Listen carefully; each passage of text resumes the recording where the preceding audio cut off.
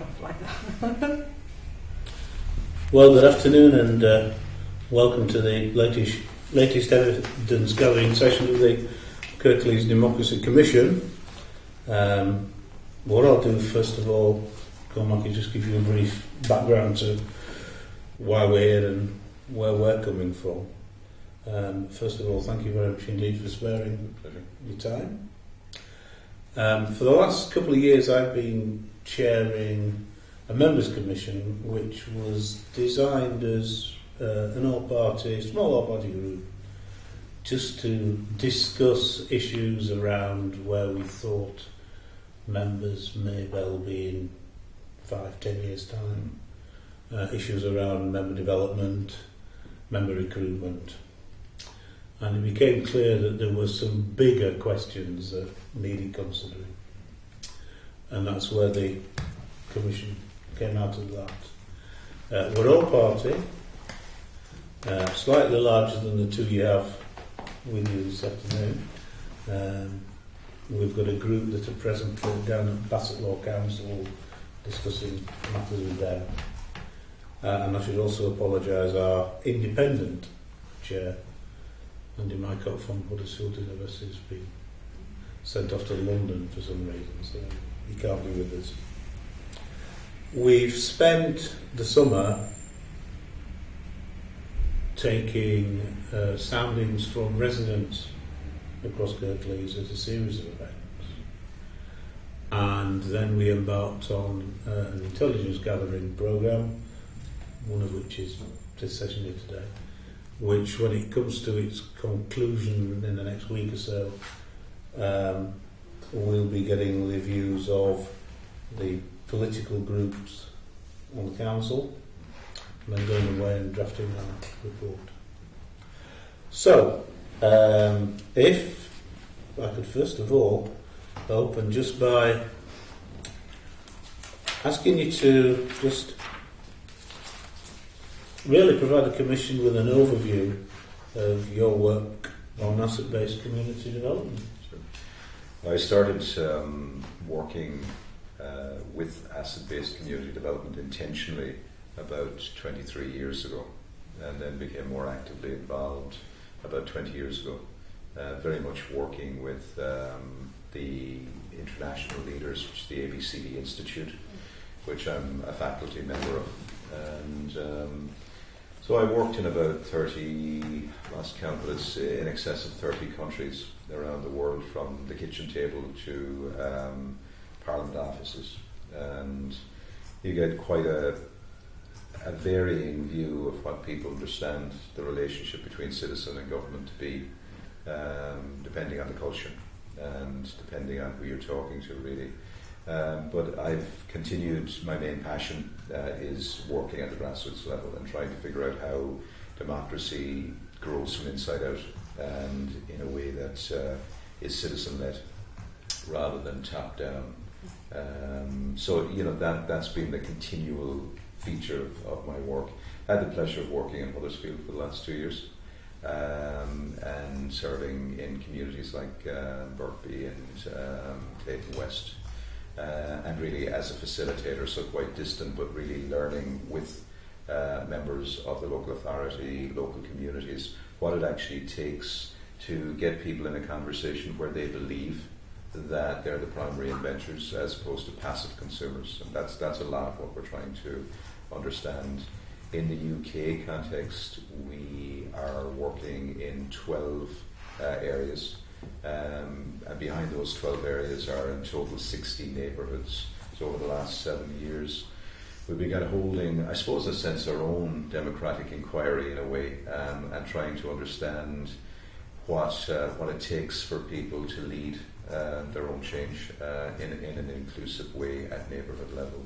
So there's a lot of learning. You know, I often say, when you know one community, or when you've seen one community, you've seen one community. You can't generalise, but it's very, very powerful to be in context, to be in a country. As you can tell from my accent, I'm not from around here.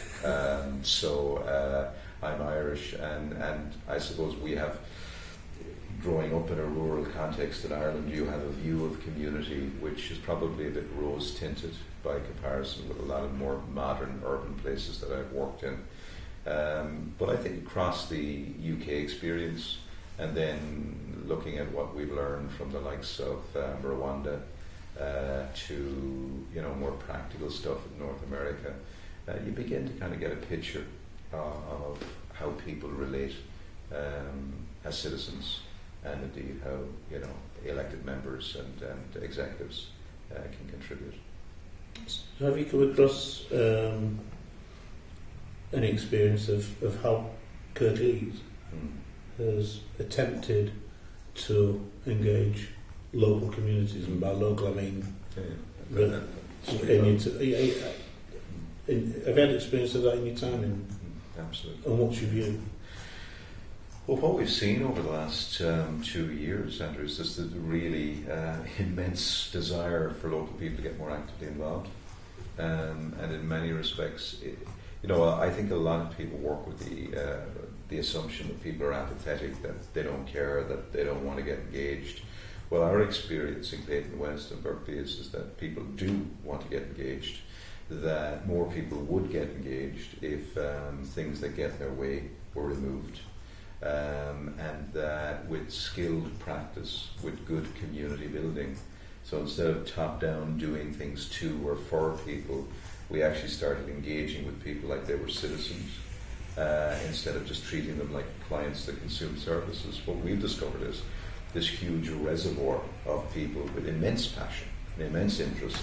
And the only two deficits that I've discovered in Huddersfield are that people don't know just how powerful and how many assets they have at local level, and the assets aren't as connected up as they could be. Now, what I've seen over the last 2 years is when you've got skilled people who know how to identify, connect and mobilise those assets, then people can use what's strong to address what's wrong very effectively. Of course they need local government, and of course they need support. But what they also need is facilitation, so that they can be at the heart of the conversation rather than just on their knees receiving services. And that's what I've seen here. You use the phrase removing things that get in the way. Is one of those accounts? It can be. It can be. I think there's certain practices, certain bureaucracies, and certain attitudes that do get in the way of people feeling that they have something, that they can contribute to the well-being of their community. And I think that's the critical thing. That's to my mind, the critical democratic question is, what can you contribute to the well-being of your community, and how can we support you? What's the limit of that, and what can we add to that once you've reached your limit? That's the whole democratic narrative, I think. How can elected members further facilitate that communication being more? I think, at the end it's about changing the questions we're asking. There's a bit of a meme going around the UK at the moment now that we should be asking people what matters to them rather than what's the matter with them. But I think it's really about saying, look, we're here to serve you, but our job isn't to be the inventors of your better tomorrow. That's your job. Our job as people elected is to support you with that invention, to get you more joined up, to get you more connected. But ultimately, we're not the ones that are supposed to be coming up with all of the answers. Our job, I think, is to facilitate you figuring out how you can be in a relationship with your neighbours, and you can collectivise to come up with the answers and be producers, not just be consumers. So I think that the elected members that are really making a difference are the ones that are having a different conversation. They're not just they're not treating citizens like clients, so I call it the elected members that are getting in the way, I think, are the elected members I call the leave it to me elected members. I'll just leave that with me, I'll look after that. It's another vote in the bank, and maybe the entire family could be good for at least 3 more generations. So that clientelist model, I think, is gone effectively. So there's still people practicing it, but I think it's redundant. Hopefully that's phasing out, really. Hopefully we are losing that, especially when the new ones come along. We spoke about we've been doing a lot of public engagement, and one of the things like we just mentioned about the elected members, we're seeing a lot from the public that we saw. they do feel disconnected. And we've tried many ways, social media, leaflets, everything else. I mean, I know, just going back to this, but how much more, what other ways can we kind of try to do this? Because we've tried being in the 21st century, social media would be I suppose the first thing to say is working harder won't get you to better. This is not about working harder.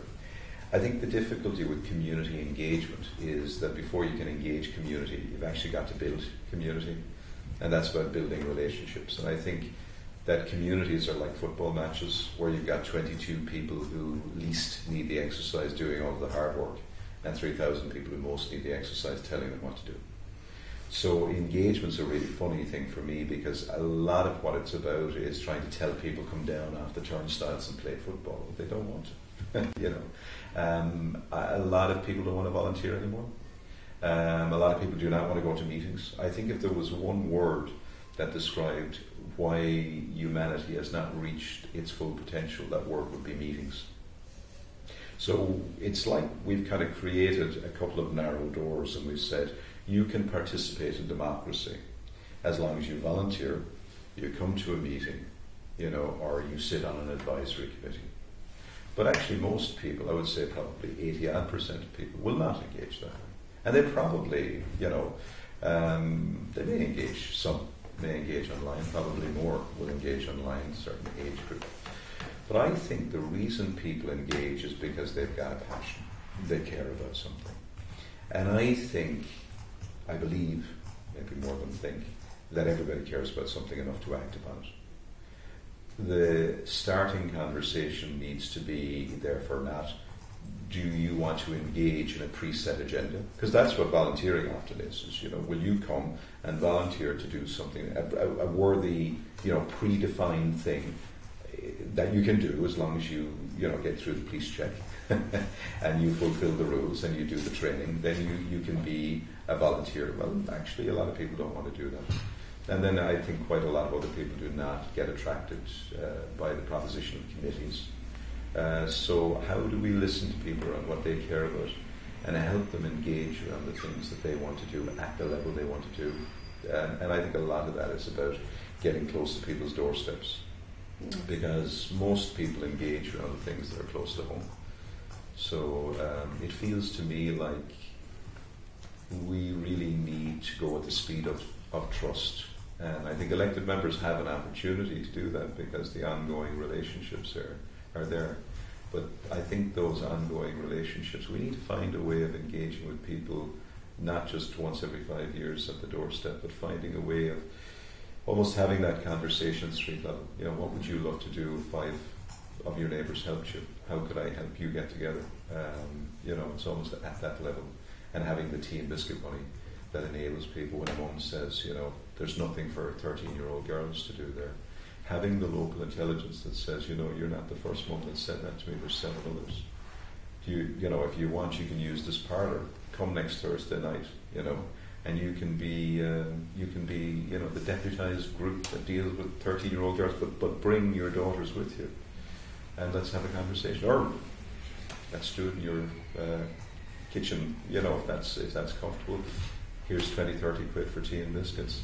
Let's have the conversation. I think sometimes it feels to me, we use a lot of terminology like how do we get people to the table, as if the table is over there and that's the table that the citizens have to come to. And I think some of the conversations about how do we get invited to people's kitchen tables and how can we enable them to come to each other's tables to talk about things that matter to them, that they will act upon. And that's a very different engagement question. So just finally on this question, I think that mainly the question that local authorities, and not just NHS trusts, CCGs, institutions are asking people is, what's your opinion about what we should do to you, for you, or with you? And I think democracy is about listening carefully to what people themselves care enough to act on with each other. The opinions around services and interventions are important, but they're crowding out the conversation about what people care about enough to act on and to contribute. And so I think if we want to engage with people, we need to engage with them as powerful citizens with gifts to give and assets to share, and not just passive consumers who give us their opinions about what we should do. Sure. Going back to your football analogy,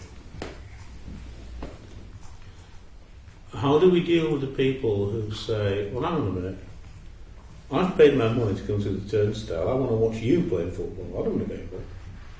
That's why you're there. Yeah, absolutely. And the people with some of the people in our research have shown a reluctance to get involved because they say, well, that's why we elect the councillors. So this is the representative view of democracy. Yeah, essentially what they're saying, or on the surface of what they're saying is, we don't want to participate. And I think that's probably a pretty significant minority. It may even be a majority, I don't know what the head count is, but it's pretty significant.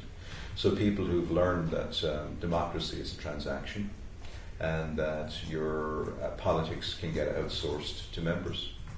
And with respect to both of you, I think politics is more important than to be left in the hands of folks like yourselves.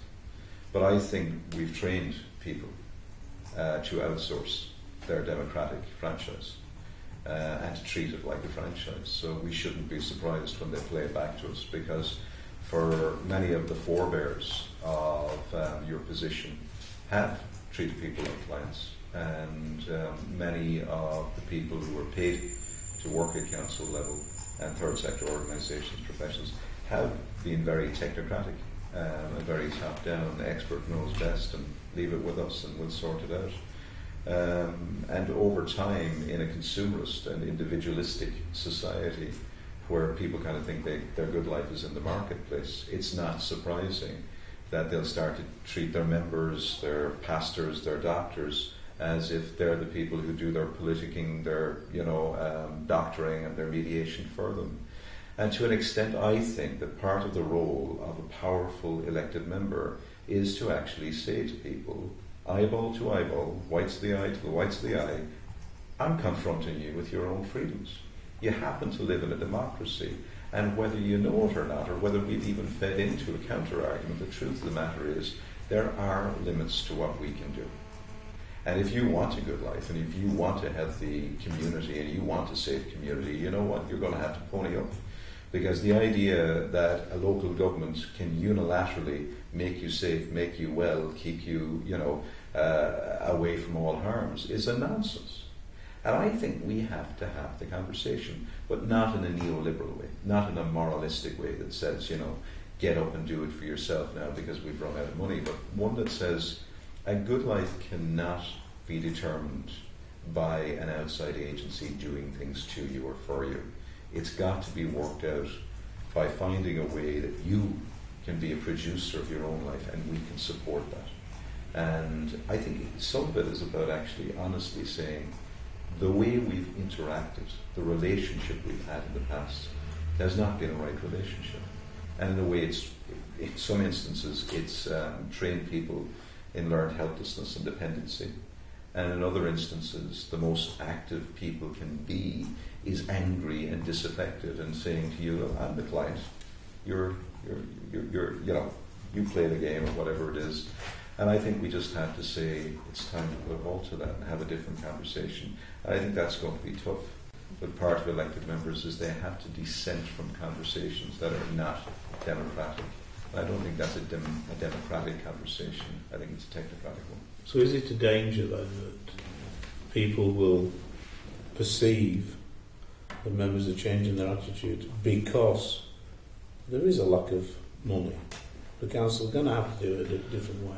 We can't provide the services, so somebody's got to help provide the services, and it's the citizens. In the same way that you mentioned doctors, well, they help relieve the pressure on the health service by making people aware that if they help themselves and don't get ill in the first place. Absolutely. I mean, I suppose the important thing now is, I often joke that there are two best times to plant a tree. One is 20 years ago. The second best is now. So there is no doubt that if people start changing their attitudes, that people are going to question why the change. And I think that it's probably fair that some of what has brought about or brought down the pressure on people to make it so that it is impossible to do anything other than change is fiscal retrenchment, austerity, call it what you will. The question, though, is what else and where to from here?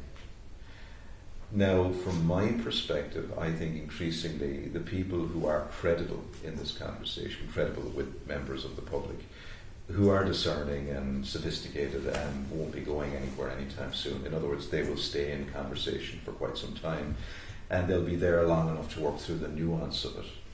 I think those folks will begin to be able to separate folks who are just trying to save money from those who've come to realise that the role, I think, of a democratic steward is to ensure that a person has the best possible life they can possibly have, and also civic life. And that's not about institutionalisation. And I think the model across Europe has been very much, we'll ensure that you have a good life by organising our local government into a business and servicing you, which is another way of describing institutionalisation. And I think my own view on it is I think we need to be saying to people that we're not necessarily just doing this to save money. Actually, our primary driver, our moral driver, is because we don't think people should be institutionalised. We think that it is better for people to be interdependent in community life and have services when they need them, rather than to be completely dependent on services and have no community. And we think we've gotten the balance wrong. So we're not doing this to save our system money. We're doing this to save people from our system. Systems need people's needs. Systems have been consuming people's needs for a long, long time. I recently met a man in Huddersfield who was on his 22nd detox, 59 years of age, going through recovery. That's a long recovery. What's going on there? We've met people who've been in and out of systems like revolving doors. We've spoken in Huddersfield and across Kirklees, we've spoken to agencies who are busy recruiting clients for their services, but are not very clear on how they're supporting those people to get out of their services and back into interconnection and interdependent lives. And I think part of the democratic process is to challenge that and say services are one thing, but actually we want to see people having a life. And I think that is why, to be honest, we need to change. It's not just because the money is running out, but in many respects because we've built up massive amounts of dependency and we've undermined the level of social fabric at local level. And that's what I think we need to be tending to and driven by, right across the parties. You said across Europe, presumably therefore you've got examples of how it's done differently elsewhere. Could you share a couple with us? Yeah, well, I mean, there's so many. In Portugal, for example, recovery is thought about completely differently than it is here. So in terms of working with people who are in a journey or on a journey of recovery through addiction, the emphasis would be very, very firmly on things like income equality, so making sure that they actually have enough resource to have a reasonable quality of life. Issues of homelessness are dealt at the front end, not after recovery has been proven. Really big emphasis on how can we build the social network and fabric around the person and not just deal with the person as a unit of pathology that we're going to fix. There are issues in Portugal, I'm not suggesting there aren't, but it's an example. In Sardinia, beautiful examples of where cooperative movements have, 1/3 in certain Emilia-Romagna, for example, 1/3 of the GDP of that region is generated by cooperatives. So a real strong ethic which says that, look, part of who we are economically is what we do together economically. So how can we network much more effectively? I'm going to do some work. It's not quite Europe necessarily, but in Scandinavia, and in Denmark, and Sweden, and Norway as well, it has to be said. There's a real rethink around what we mean by public health. And so instead of thinking about, it's smoking cessation and it's the 12-week nutrition program and we're going to refer moms to breastfeeding groups, they're really saying, hang on a second here, have we lost the plot? It used to be that public health used to be about asking questions about the environment within which the person is. And how do we, instead of doing all of these programs, courses to people, how do we mobilize people to be producers of their own health? So all over you see examples, and I see wonderful examples in the UK as well, it has to be said. And part of me, because I travel around so much, I'm like an itinerant storyteller. I love all of these best examples to talk to each other. Because in a way, I think what we're seeing is the net result of organising our systems into silos in Europe for decades. And we see these almost spikes of innovation happen almost in spite of the silos. And slowly but surely, I think, as money and resource and some of the hegemony of the system recedes, it's possible for people to ask questions that before you just couldn't ask without seeming silly, like why can't we organise by place or by neighbourhood as opposed to organising by all of these silos? It used to be a couple of years ago, if you said that out loud, you'd be a little bit out there. But now it's become almost self-evident. Just people aren't so sure how to do it yet. And that's what we've been experimenting with here in Kirklees. How do you do that effectively? I often joke that, silos are where smart people go to do dumb things. So we've got lots of smart people. They're just trapped in silos. So how do we liberate them? How we know that neighbourhoods are a place where lots of different things come together.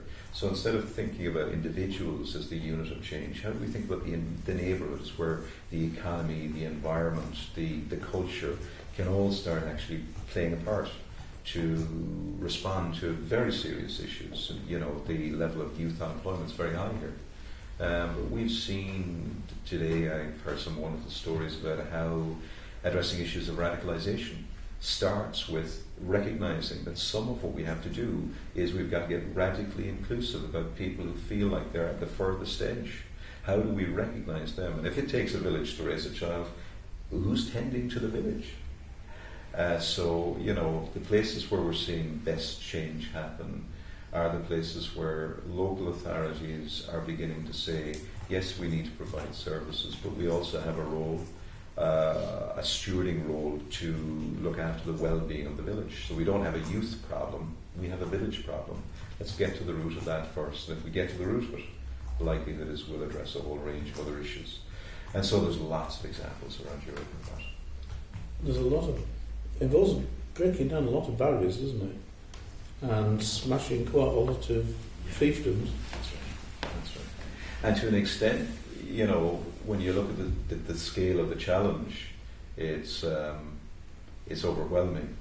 And so I think some of what we have to do is figure out how we go forward in a way that is decisive, impactful, but also is going to endure. So there's something about going with where the energy is. Now we know in neighbourhoods, for example, at that demographic level of where people live their lives at the street, at the family level, people are really busy, but they're also really keen to do bite-sized chunk pieces of engagement, around the things that they care about and they're motivated to do. And there's lots of different ways we can make that easier for them. People want street parties. We can remove bureaucracy in the morning. People want to do something with 4 or 5 of their neighbours. There's ways we can make that a lot more practical. It's interesting, for example, talk about engagement earlier. In New Zealand, more people on average engage, and that's across the world. And one of the reasons that they do is because the insurance process in New Zealand is such that people have a massive amount of confidence that even if something negative happens in the process of helping their neighbour, that they're not going to risk sanctioned. They're not going to risk losing their house as a consequence. So there's a really very serious underwriting by the state of voluntary activity. And they're also, one of the things I really like in the New Zealand context is they make a very clear distinction between volunteering and neighbouring. So I cut my neighbour's garden on Sunday morning, actually, just because it was long, and I did. I wasn't volunteering to do that. I was neighbouring. So they have a much more nuanced way of talking about things. So it just feels to me that there's lots of those kinds of very small barriers that we could remove. In Seattle, what they realised was that only about 20% of civil society could actually get engaged, and they were the ones that had a constitution.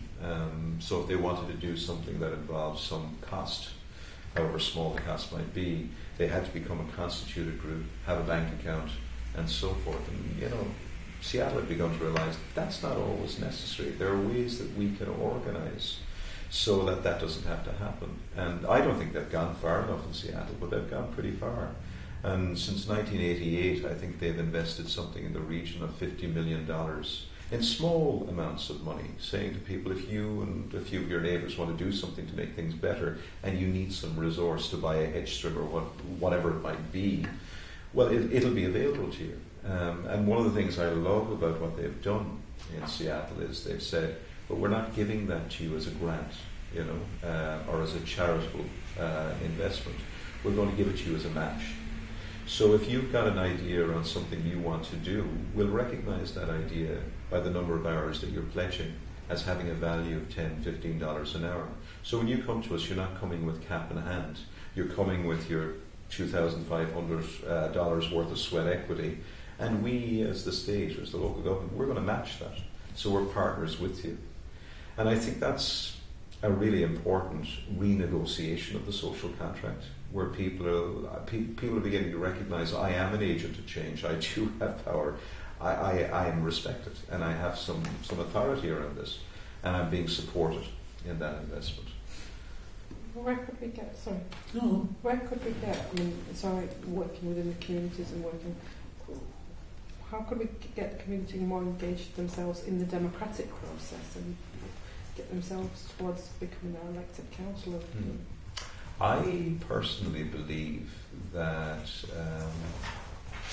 we, people our age, because this question's an interesting question. I would argue in the West, and particularly among very Americanized countries, that there's a very profound difference to how you'd answer that question for the 50 pluses and the 35 minuses. Right? I think people 35 minus have had a very, very different experience growing up than people of 50 plus. And so I think that if you're 35 or less, 35 or down, you probably would have grown up in an era, for example, when you would have seen the demise of street play for kids, right? Free street play. You would have probably experienced quite a lot of childcare by professionals as opposed to local people. You probably would have lived through an era quite different, say, to even my era. I'm coming into my 50s, when I could not get away with bunking off school. I would have been caught. My kids can get away with it. And we're working hard as a community around that, but we have to work extraordinarily hard. So I think if we're looking for the ties that bind people to a civic impulse, to the desire to be a public servant, to contribute, to be in public service, I think we have to stop looking backwards. I think we have to start looking at how do we support people to create those ties in the here and now. So we've got to accept the world as it is, not as it should be. But we've also got to be prepared to create the world as it should be, and not just accept it as it is right now. We need to do something from this standing start.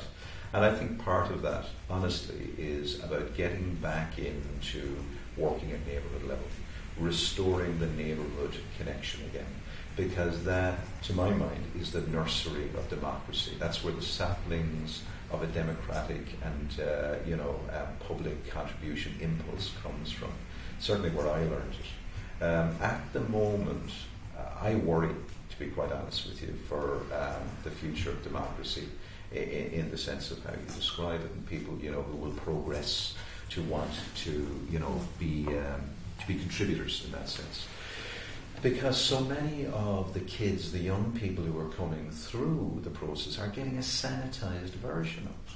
They're not getting, a real learning about having to deal with different age groups, dealing with the conflict that emerges on the street, walking through clubs and groups and the democracy and the political arguing that goes on there. A lot of them are just going on to these assemblies in schools, and they're learning how to represent their class. And I think it's fine, but it feels like a very reified, a very sanitized version. Or what we do sometimes is we work with young people through youth groups, right, and youth programs, and we do maybe civic engagement or active citizenship training, and we even have civic classes. But the truth of the matter, I believe, is young people, learn how to be democratic by being engaged with productive adults who are democratic, who are contributing to the well-being of their community, who are figuring out how to live alongside people they don't like or they don't agree with, and so forth. And unless we can repatriate that experience for our kids, get them out from behind screen time and play dates that adults have organised for them, and really giving young people that sense of genuine agency and power, I worry. Because for me, I engage regularly with young people around the world, and they say, Cormac, actually we're surplus to demand. We're known as youth at risk. And I don't think young people are at risk. I think they're at promise. But if we don't start investing in them and seeing them as leaders of today, not tomorrow, and giving them a real sense of the power of their franchise, the value of their contribution, then it's very hard to imagine where the next elected member is going to come from. What opportunities do you think we could give them to be able to literally do that? I think there's so many, Councillor. I mean, one of the first things is you look around Kirklees today, and you look at residents' associations, or you look at neighbourhood watch, you look at kind of established groups, or you look at the classic committee that's running a rugby group or soccer around here, right? And ask how many young people actually have a genuine voice on those. And the answer is not near enough. Who's going to ask some of those tough questions and say, come on guys, can we not create some space? Now, they may not want to necessarily occupy a seat, but at the moment it's really hard for them to even get that space. So I think there's a real opportunity there, and I think people are good. They may just need a nudge, may need something. But I think that there are plenty of spaces within neighbourhoods, associations, clubs, groups, where young people could have the opportunity to contribute, to get more civically involved. We're seeing it a lot in faith communities. They're getting a bit better at that. But I think there are other spaces where we could. And really just being thoughtful and thinking, are we inadvertently channeling young people to be just with other young people? Where are there opportunities for young people to be in relationship with people across the life course, contributing to their neighbourhood and not just organising another youth programme or, so there's lots of opportunities. In Croydon and in other places I've seen all kinds of innovation, and my favourite example of young people really getting an opportunity to think about what it's like to be in community life is a summer programme where they actually encourage the kids in an area of very high unemployment. They encourage the kids coming close to the summer period to interview all of the local neighbours who were in employment or were involved in contributing in some way to their community, could be retired or an artist or whatever. And in the process of interviewing, they encouraged the kids to ask everybody that they interviewed, could they spend a day in work with them, or in their art studio, where learning from them, being mentored by them, if you like, but also helping, being useful. So the kids went and spent a day with police officers, with fire officers, with artists, with people who work on the bins, with the whole array of people across the entire summer, and learn that despite the fact that they're in a community with very high levels of unemployment, they're also in a community with high levels of contribution, high levels of skill, high levels of passion. And I just value stuff like that so much, because I see what that does to those young people. Their aspiration isn't just to get out of their community. Their aspiration is to be like the productive people in their community, and to see themselves as having a future in that community, because they see people who are doing something of value and of worth. And it's not to suggest that people who are unemployed are not of value of worth. That's not my point. But really helping young people to understand that if you've got aspiration, it doesn't mean that you should just aspire to leave your community. But how do you serve? We worked in Canada with the Council for Ethics in Sport, and their biggest concern, we worked with 33 of the leading sporting organisations in Canada, and their biggest concern was the number of elite athletes, young kids, who were being trained to turn their back on their community, and instead of thinking about public service and the well-being of their community, to think about themselves, and how they could be the very best and be elite. And a lot of the work we did with those organisations to say, how do we shift that conversation? How do we create an opportunity where if a kid is involved in sport, they see sport as an asset for community building, not just as something that's going to propel them to personal betterment.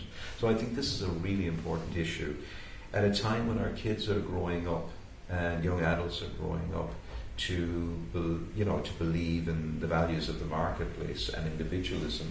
How do we actually give them the opportunity to be contributors to their own community? And every single time we've engaged with young people as contributors in their own community, they have absolutely excelled expectations. So I think there are lots and lots of opportunities. We just have to, I think, again, open up the conversation with young people, be prepared to listen. Yeah. No, it's nice. It's nice of you to say with young children, or with young adults, really. When in my ward, I have 2 particular TRAs have been set up by youngsters, and they practically manage the whole thing. And it's really good for them to come out and actually communicate with people from their neighbourhood.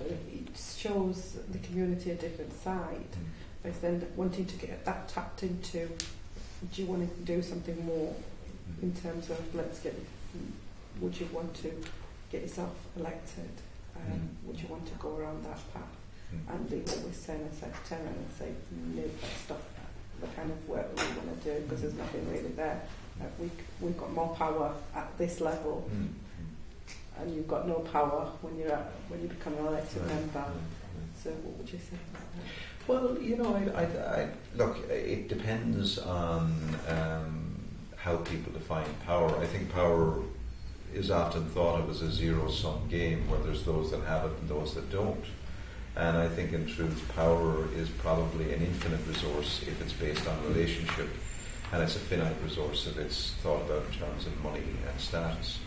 So, I think that in a way I would encourage young people who are saying we feel powerful when we're connected and productive at the local level.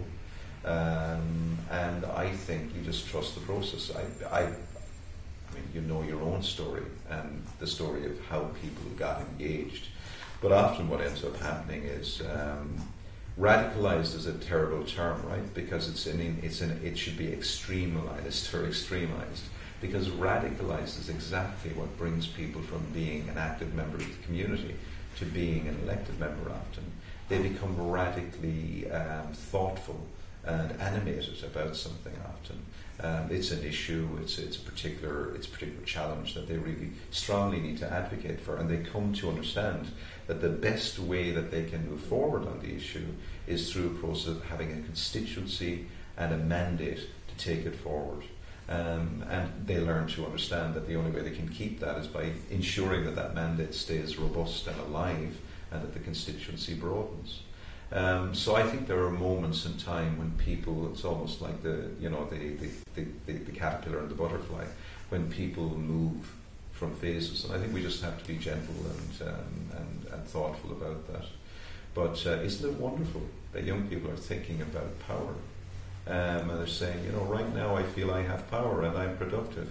As long as young people feel that they're powerful and they're productive, some will step forward to say, and one of the channels by which I can express that is through elected representation. Our enemy is not power or productivity, it's powerlessness and overconsumption. How relevant is democratic legitimacy? It's absolutely essential. Not alone for elected members, but for people who are involved in public service. And I mean that to include third sector people as well. I think we serve the pleasure of the public. And though it's very, very hard to see it,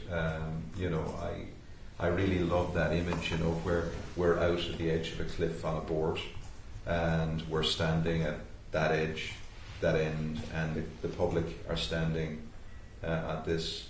And, you look at what's happening with policing in Baltimore at the moment with people of colour. And I'm absolutely convinced that what people are doing is through Black Lives Matters, etc., they're stepping off the board. And what's happening without the police realising it is they're losing their legitimacy and they're going to fall if they're not very, very careful. So public service, I think, is something that's held as a sacred trust, and our legitimacy is absolutely defined not just by how people participate in the process of voting, although that's hugely important, but also how they engage in civic life. And like I said earlier on, that goes deeper for me than just coming to meetings, coming to committees, though it is part of it, or volunteering, and that's part of it too. So I think that it's really important, but the legitimacy is quite tacit, and I think in all kinds of different ways, part of what we're probably trying to do when we shift from just thinking about representative democracy to participatory democracy is making that invisible legitimacy, or the giving of legitimacy to us, more visible for people, so they can really see their power, they can see their role, they can see the relationship between good government and bad government, and active citizenship and inactive citizenship. Because often I think the difficulty is at either side of that boardwalk, people aren't seeing the link between civic action and public service. And we really, I think that's the role of members actually, is to really continually mind that gap and continually let the experts and the technocrats know you serve at the pleasure, not just our pleasure, but the pleasure of the public that we serve, and letting the public know that actually there are certain things that if they don't do them, won't get done. Not you keeping me off the plank, let them go out. Exactly. You keep mentioning neighbourhoods, and at the start you said building from the bottom upwards. Presumably, one of the things we're looking at is whether we as a council should be devolving power down to the neighbourhoods. Presumably you're advocating that the building blocks start there and we work up rather than... And we acknowledge that no one size doesn't fit all, no, every place has got different, yes? Yeah, absolutely. How then are we, do you think, going to be affected by the fact that there's power being devolved down to, from government to city regions and whatever, elected mayors, etc., which actually is removing power from those localities, power and influence, upwards, and having an effect on the role of district councillors, because there's going to be another layer above us, and that's defeating the object of what you're suggesting. Well, part of the difficulty sometimes is people take courses of actions without fully understanding the philosophical base on which the action is predicated. So, the notion of subsidiarity is that principle that no bigger unit, social, political, whatever it might be, will do that which a smaller unit can do. That's the principle. And then you start looking at all of the inconsistencies to that principle, and you think, okay, they're using the same words, but the practice is really is not in keeping with the principle. So in all kinds of ways, I think the real issue is about the relocation of authority. And it's a long-standing issue with the human condition that we hold on to power. And though we use rhetoric to masquerade the relocation of authority, we very rarely do. So we'll relocate responsibility. Mm-hmm. We might even sometimes relocate some money. But a relocation of power? So I think what I am really interested in is, okay, so if the idea that some of what we call power is being ossified or being kind of trumped up at the top, and you know, it's you need some crowbar to leverage it, and that's one way of going.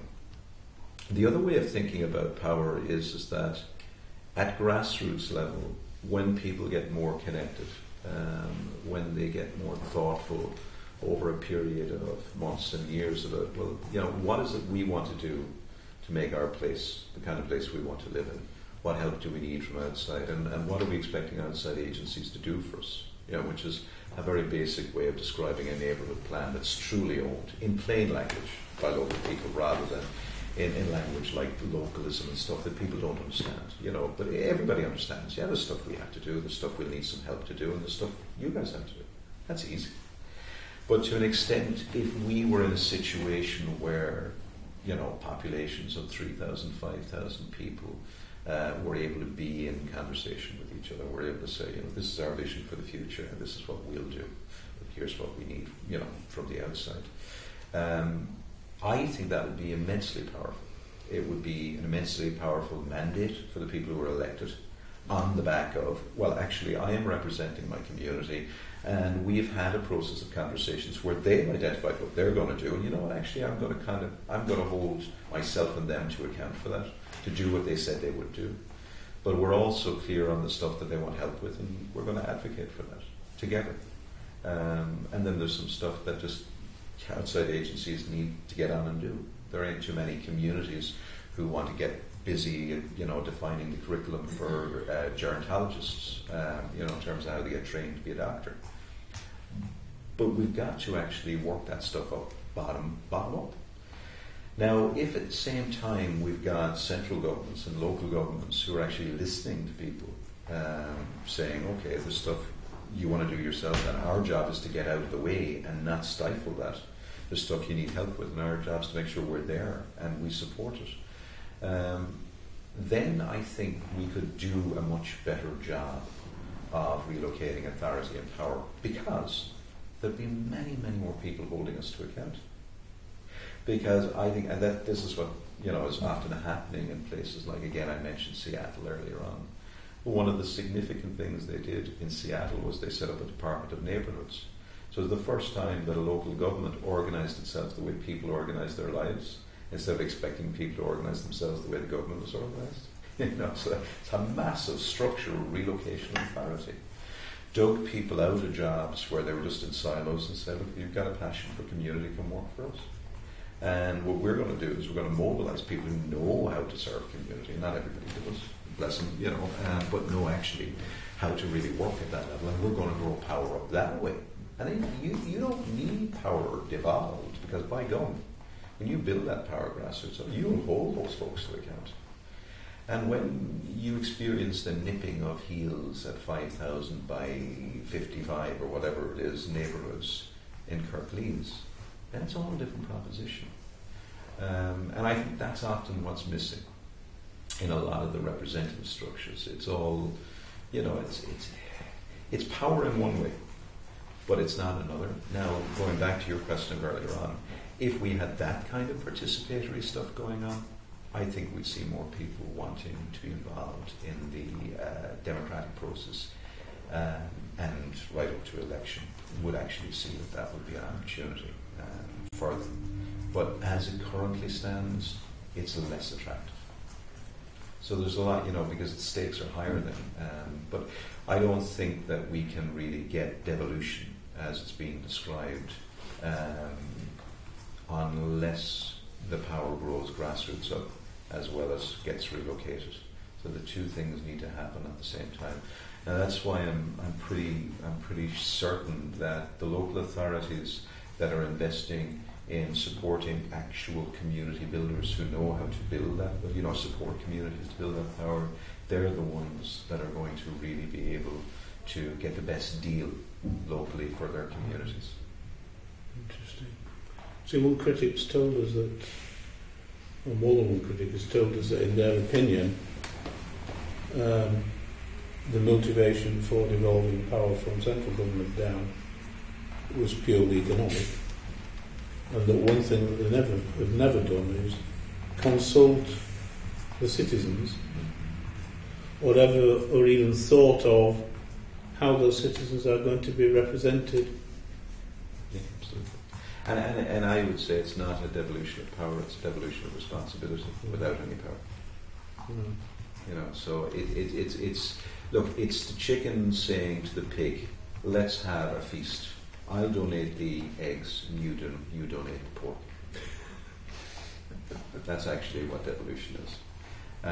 It's that simple. I hate to be cynical, but that's what I like.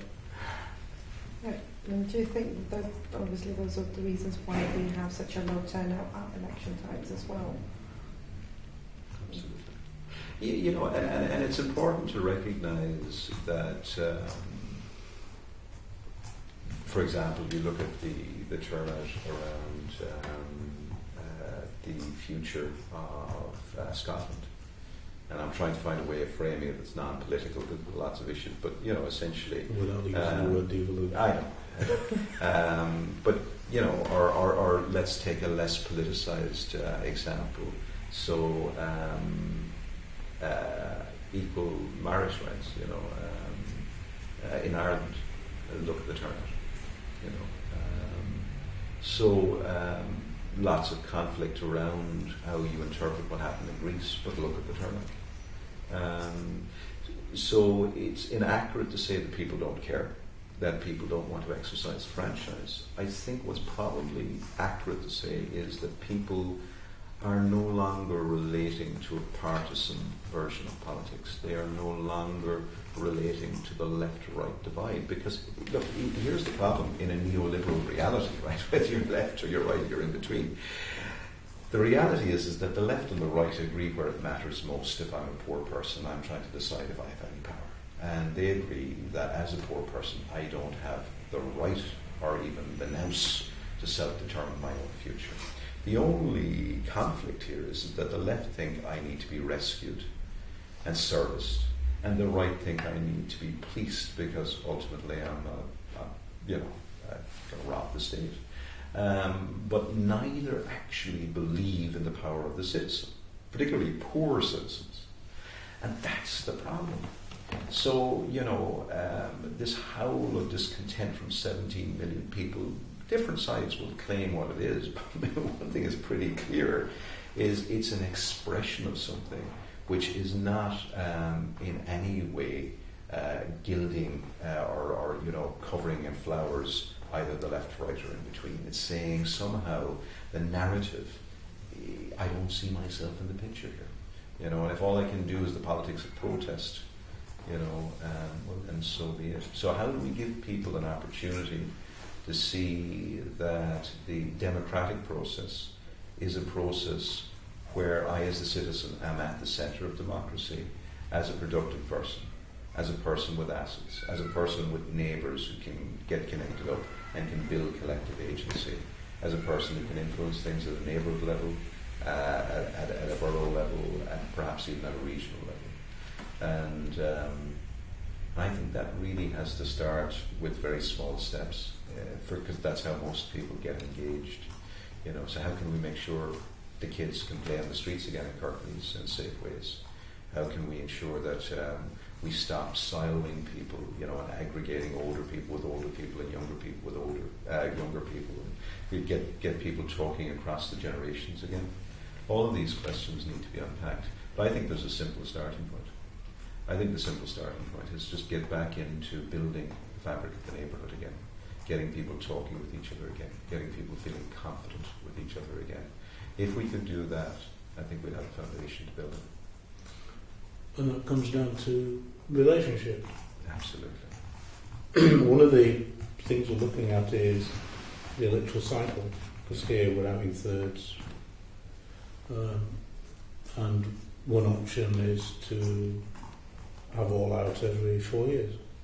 Presumably, if we're going to create the model you're advocating, you would say to us, go for the 4 year because it gives time for those relationships to build and develop. Because you could start building a relationship, then a year out, you've lost your position. Yeah, absolutely. And tie it to, you see, what will happen is if people are doing neighbourhood plans, real neighbourhood plans, rather than the nonsense we've seen in the UK in the past around localism, real neighbourhood plans that are grassroots up, and they're recycling them every 2 years with the help of community builders at street level and also elected members who are really starting to get behind what it is people prioritise. People will start really picking out who's doing what, who's doing the rabble-rousing, who's playing partisan politics, and who's actually getting behind the neighbourhood plan, who's building connections across fault lines, who's mediating. And I think that every 4 years would be a powerful way for people to kind of feel invested and maybe even feel like, well, I could run, because I'm not just running for myself and I'm not just running for my neighbour, I'm running for this plan, which thousands of people have been involved in, which I have been actively involved in, which I believe in, and which I think needs some advocacy. And I think that's what's missing. But if that was there, what you would end up with, I think, is much more engagement. Because people would be voting for what it is they prioritised. And at the moment what they're voting for is individuals that they may have affinity for, whose plans or propositions or advocacy points they may relate to or may not.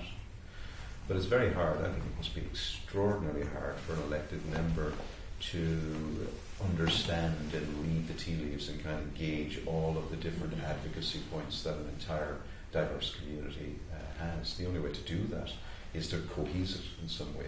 And the cohesing process is about mediation, it's about healing of old wounds, because community is messy, So I think you guys need support. I think the council needs to be saying, gee, why is it that we're going in and we're tangerinising community? We have all the young people in one sector, we have all the older people in another, and all the disability people. And we're going in and we're pulling our neighbourhoods apart, which makes your job incredibly difficult. And I think if I was in your shoes, I'd be saying to them, hang on a second here. We want to get our community strong, not pulled apart. Obviously, if people need services, we want them to get them. But where's the investment to actually build strong, coherent, cohesive neighbourhoods across my patch, where people can plan together, they can actually think about their future, they can begin to take on the issues. And I think that's the only coherent way that a member can actually work across the kinds of populations you guys have to work in. And so that you're becoming advocates to the neighbourhood plan. And people can then decide, how good an advocate are you, and that's part of the process.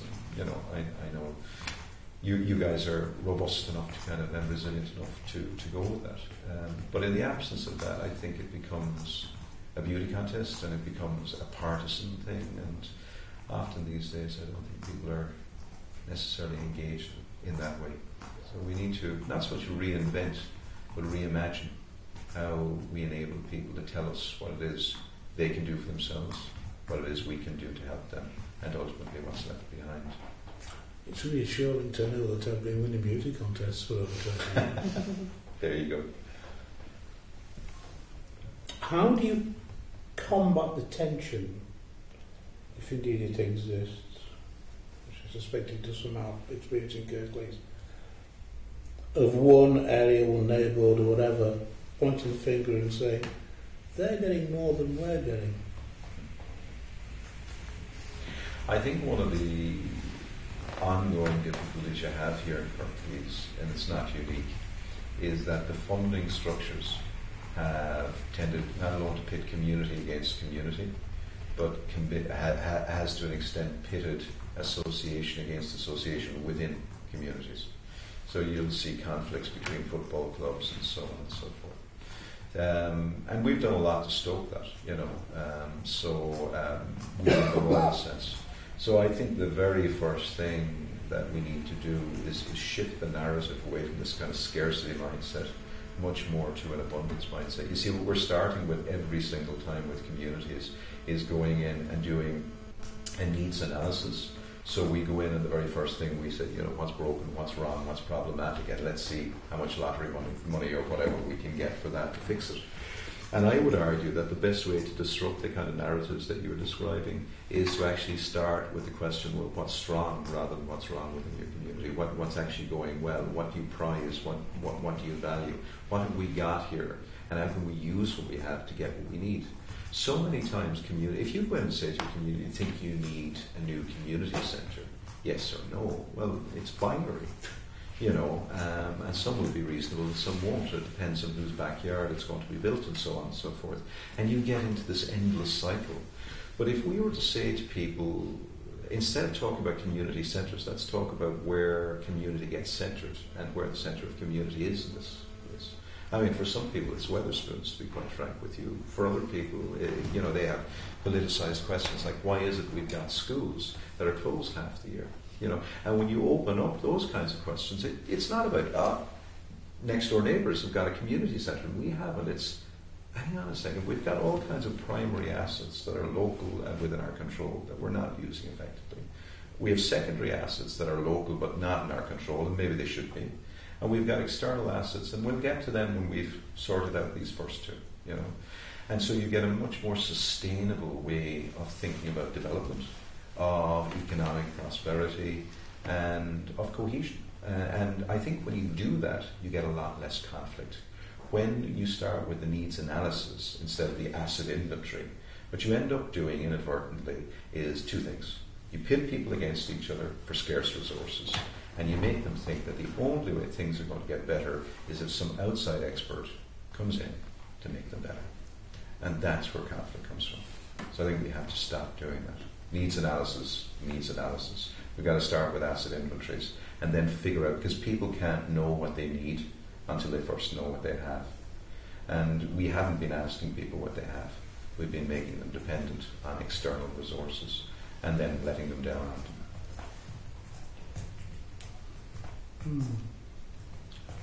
Would the world be a better place without political parties? I think we need politics. We need more politics, not less politics. What we need now to get to is a situation where party politics has legitimacy.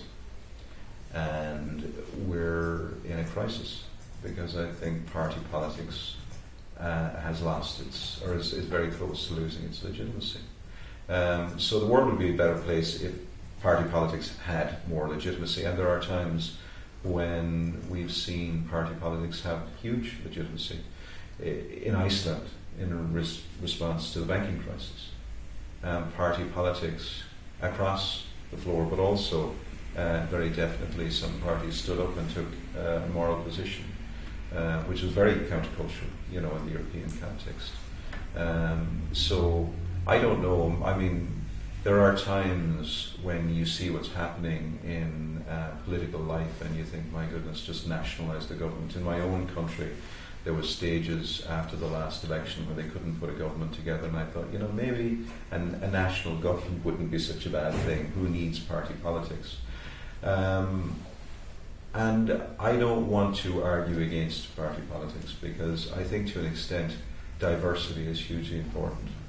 I see party politics working remarkably well in the Netherlands sometimes and appallingly badly other times. You know, there's huge diversity of different parties.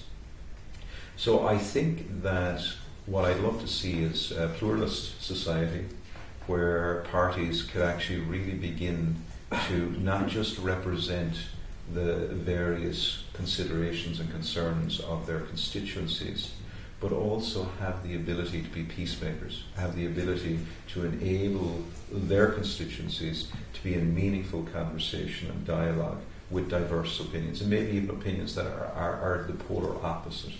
And I think the difficulty is in a world where we have party politics that is partisan, that isn't happening. And that's the problem. So the diversity isn't the problem. It's the lack of the ability to actually celebrate diversity and to be in each other's company in an adult fashion.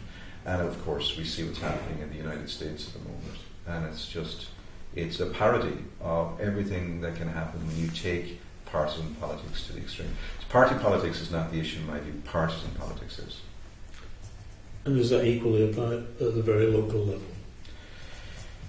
It can be, although what I've come to realise at a local level in a lot of places is that for the most part, except for the bluff and bluster and the show, party politics doesn't play out to the same extent. I think that it does play out, no doubt, but it plays out less so. I think I've seen more collaboration at the neighbourhood level, and I think that's why I like to emphasise the neighbourhood. I think often the neighbourhood is a place that, despite all of our differences, we can all agree on. Nobody can argue that a neighbourhood doesn't exist once we agree the parameters. And I think it's a place where everything comes together. So it's a place where agencies can get out of their silos and elected members can get out of their parties, and we can get back into the spirit of public service again while carrying the best of the diverse views that we have. But ultimately, while these things tend to matter at local level, I think most people that I know of at local level who are members and are actually working at the grassroots and are accountable are they just have that connection to the cold face that I often don't see in regional and national politics. So they know tomorrow night or tonight they'll be at a committee meeting. They've got that kind of proximity to the street, which I think at least modifies some of the worst excesses that we see in terms of partisan politics at the national level. So I've got a lot of hope for local politics. And I'm hopeful as well for the new, I won't say new or young, I'd say the new practices that are emerging among local members. I think local members are having to absolutely up their game and learn a whole new set of skills. But also, they know that engagement at the street level, like you said, Andrew, it's about relationships. And you stand and you fall on the basis of the relationships you have. So we're doing a lot of work with local elected members on that basis. Some of them are among the most frustrating people on the planet, but it is a mixed bag, and many of them are really gifted and could do a lot more, probably are doing a lot more than I do to build community. So credit where credit's due, and where they're laggards, tell them too. That's my principle. Birmingham, Clayton West, who's tells about okay. Yeah, thank you. Well, I think on that note we've probably come to the end of our time, unless there's any final message you want to leave with us. We've covered so much ground, and it's been a real pleasure speaking with you. And in a sense, the only message is, wouldn't it be great if these conversations that we're having were conversations that people felt they could have in their local neighbourhoods across the kitchen table as well. And I suspect many people are actually, and we probably just can't hear them. So maybe it's true to say that people are participating outside or beyond our radar, and maybe it's about valuing that too. I think ultimately it's about making the invisible visible. There are things happening out there that I think count as participation that don't actually register on our ledger, and I would just encourage you to value them, to lift them up, to honour them, and actually maybe to make them visible, because for a lot of people they don't even know they matter. I think we're trying to find as many ways as possible to be able to engage with that. That's great. Keep up the good work. Well, as I mentioned at the start, we're towards the end of the year doing our draft report. What we intend is that this won't just be a one-way process, that you've given your time to come in this afternoon and give us your views, thank you. But what we want to do then is distribute our draft to everybody who's engaged.